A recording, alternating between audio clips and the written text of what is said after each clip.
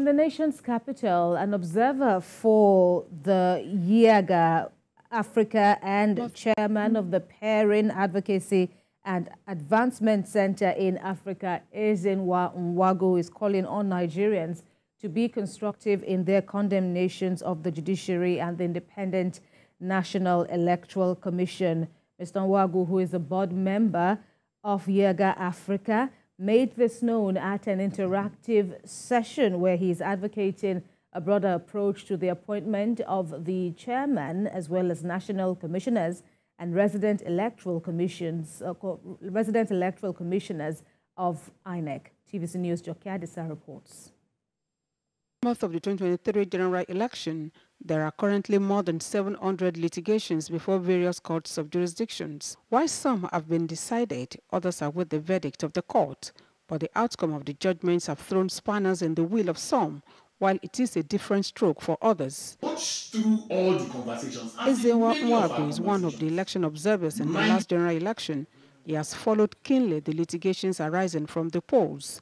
This interview session got the chairman partners for electoral reform and a board member, YIAGA Africa, provides an insight into the many controversies that have greeted some of the court verdicts in the aftermath of the 2023 general election. It says the bulk of the litigations are pre-election matters and have nothing to do with INEC's conduct of the polls. He also strongly advocates for attitudinal change by politicians and other critical players in the electoral process. The 2023 election had more positives than challenges. And my quick sense always is that we have not highlighted those positives. We have dwelt more essentially on the challenges than we have played up what went well. EzenwaNwagwuis cautions politicians against blackmailing the judiciary and making unsubstantiated claims against the third arm of government. If we continue to eat at their credibility and eat at the capacity of the public to trust them, then we will be endangering this democracy.